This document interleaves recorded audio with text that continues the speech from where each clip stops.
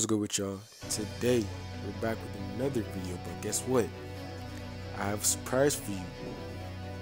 Today's video is top 7 Bleach fights, not top 5. I was gonna do a top 5.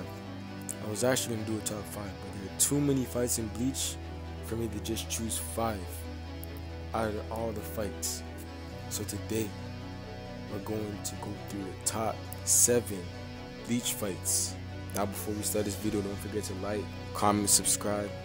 Comment down below, tell me what type of videos you want me to do next. And yeah, let's get into it. At number 7, Shunsui versus Stark. Now both these characters might be lazy, but they're the strongest fighters in their fields. Things start off slow at first because none of them wanted to go all out, but the pace of the fight picks up. Once Coyote Stark releases his Resurrection, that's when Shunsui takes off his pink kimono and gets serious. He draws the Shikai.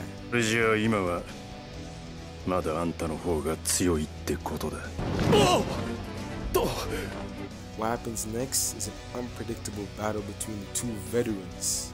In the heat of the battle, Stark quickly adapts to Shunsui's power to make children's games a reality.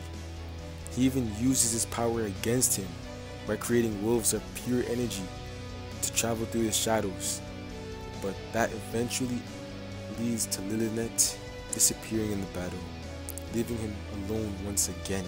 In the end, Shunsui emerges victorious, marking the end of one of the greatest battles of the White Invasion.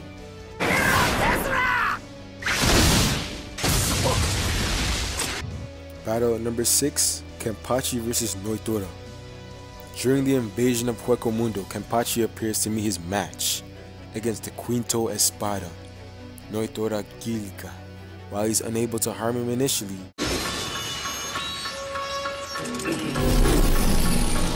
Kenpachi manages to cut through Noitora's hierro and even stops his Seto bare-handed.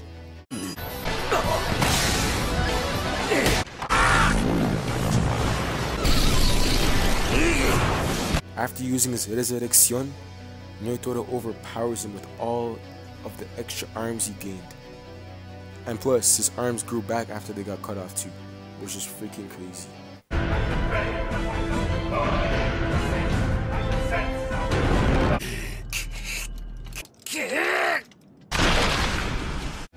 Rather than continuing his normal method of hacking away at his opponent, Kenpachi changed his tactics and adopts a kendo stance. He realized that he was really about to die, and he wouldn't be able to taste the pleasure of battle anymore.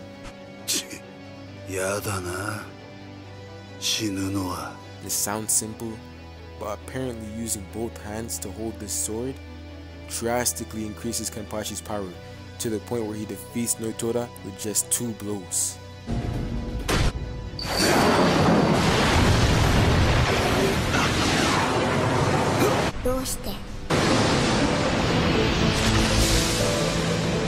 This moment just shows how powerful Kenpachi can be. If you read the manga, you'll find out how powerful Zadaki Kenpachi has always been.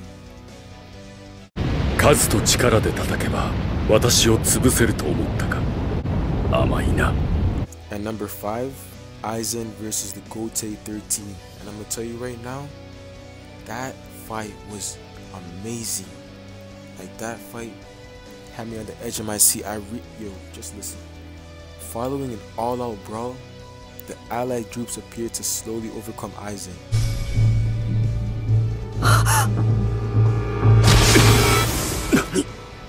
After Toshiro Hitsugaya delivers a lethal blow on him, victory seems to be in their grasp.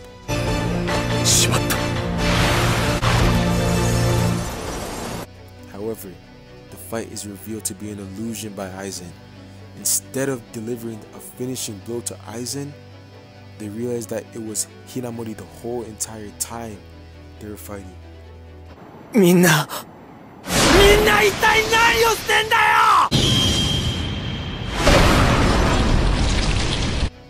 This fight is a frightening demonstration of Aizen's power, how easily he can turn enemies against each other.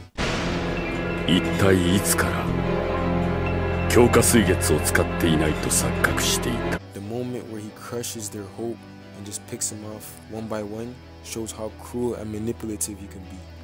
好きだらけだ、すべて。どうした？いつまでそっちを見てやがる？え？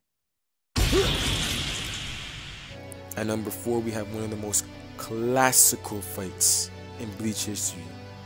Ichigo versus Kenpachi. One of the best and most vicious fights in Bleach occurs during Ichigo's confrontation with the most vicious fighter of Gotei 13, Zadaki Kenpachi. This fight marks the moment where Ichigo realizes just how powerful the Captain class Shinigami are. Kenpachi overwhelms him with both his bloodlust and intense spiritual pressure.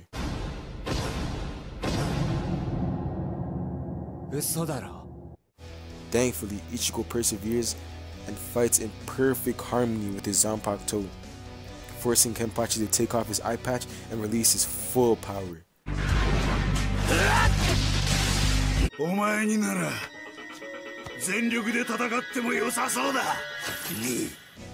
As they both reach their limit, Ichigo surprisingly wins in one of the most epic final clashes in the series.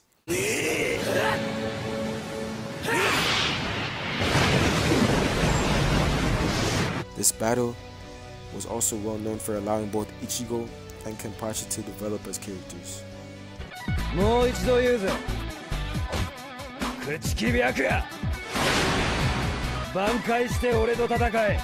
At number 3, another classical Bleach fight, Ichigo versus Byakuya. As the final battle in the Ryoka invasion arc begins, Ichigo finally gets his long-awaited confrontation with Kuchiki Byakuya. After undergoing the intense training and achieving Bankai forcefully with Urahara's method, Ichigo comes at Byakuya with everything he has. Their battle offers a nice contrast between Ichigo's hot-headed nature and Byakuya's stoic nature, as they both clash both their swords and ideals for the fate of Rukia's life. This fight also features several iconic moments, from the reveal of Ichigo's and Byakuya's Bankai, Bankai Senbon Zakura Kageyoshi Bankai, as well as the first time Ichigo's inner hollow manifests itself.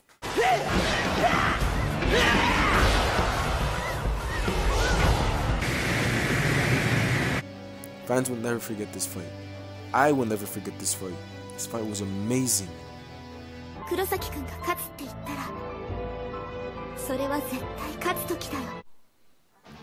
And number 2, Ichigo versus Grimmjow Jaga Jak. When it comes to rivalries, the one between Ichigo and Sexta Espada Grimmjow Jaga Jak is one of the most intense. In the preparation for the third and final battle, because before this, Ichigo lost twice to Grimmjow. This is the third battle. Grimmjow pulls all the stops to make sure Ichigo can fight at full strength. He even rescues Orihime and temporarily seals away the Quattro Espada, Ulquiorra Cifer.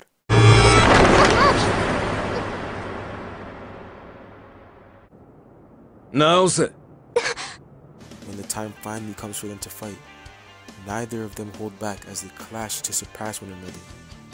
By the end of the fight, Ichigo develops a sense of respect for Grimmjow. He even goes as far as to offer Grimmjow the opportunity to fight him whenever he wants.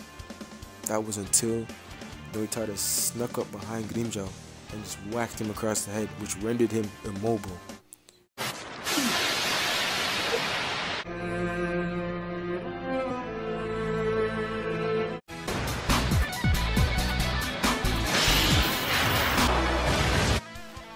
At number 1, and you guys probably already knew this, you Bleach fans already knew this, Ichigo versus Ulquiorra.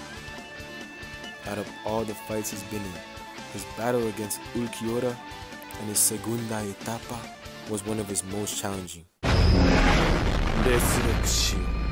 Segunda Etapa. With both incredible power and impressive design, Ulquiorra quickly defeats Ichigo and seemingly kills him with a Zero to his chest. However, Ichigo's inner hollow takes control and Ichigo turns into a Vasto Lorde. resulting in a no-holds-barred battle between demons.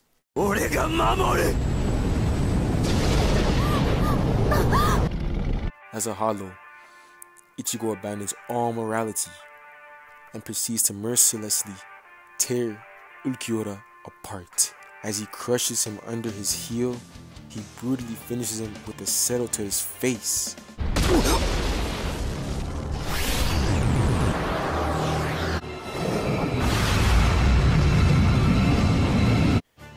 Ulquiorra's demise was one of the saddest moments in Bleach because he died right after finally finding meaning to life, thanks to Orihime.